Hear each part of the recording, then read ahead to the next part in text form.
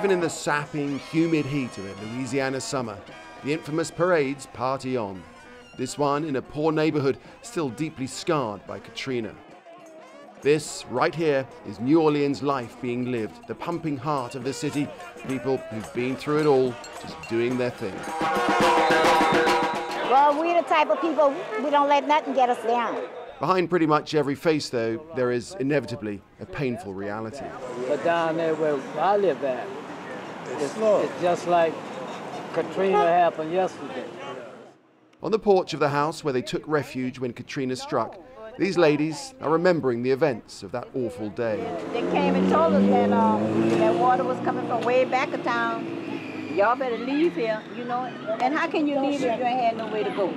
And no buses wasn't running and nothing else. Well, a lot of promises were made after Katrina, weren't they? And do you think they've lived up to them? No.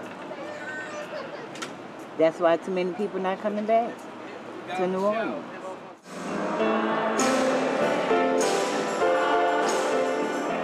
In Tremay neighborhood, they say the choir of St. Augustine Church kept the people together at a time when the hurricane ripped communities apart. The church is the proverbial pillar upon which the community of Tremay stands. But the congregation is not what it was. Many of those who fled before or immediately after Katrina never came back.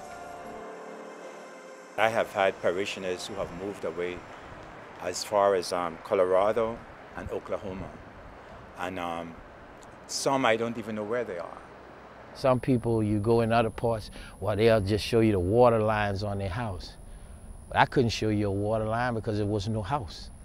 You understand? All it was a porch. This is what Hurricane Katrina did to Jason Freeman's home. It's like somebody dropped an atomic bomb on it. It was nothing salvageable.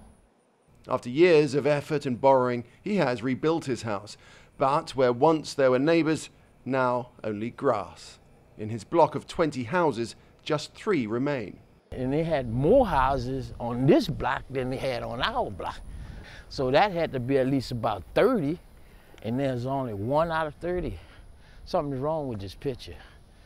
You know, who do you blame? We got enough blame to go around, you know, from the local level to the state level to the national level.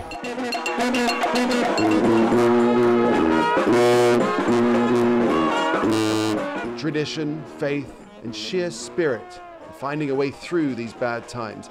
But there's no doubt the new generations are growing up in a changed city where resilience and a certain resignation frame their world. Nick Clark, Al Jazeera, New Orleans.